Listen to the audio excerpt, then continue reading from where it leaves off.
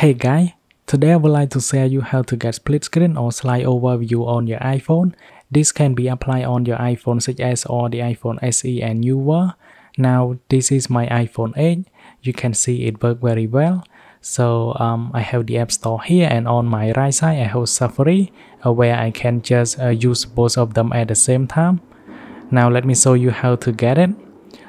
First, make sure your phone is jailbreak.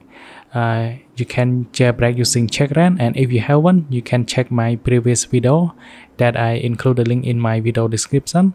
Now you need to install the tweak called Floating Dock Plus for iOS 13 and iOS 14.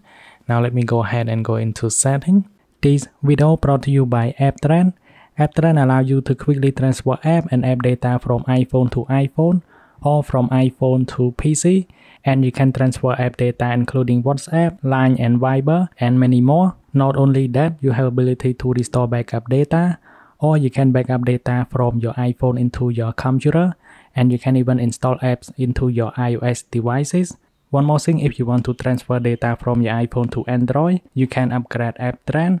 More information can be found from the link in my video description. So now you can see we have Floating Dock 13 or 14, and make sure the option that you need to enable is split view or slide over. This option must be enabled. Now to get it to work, just go ahead and go into the app. For example, I can just go into map.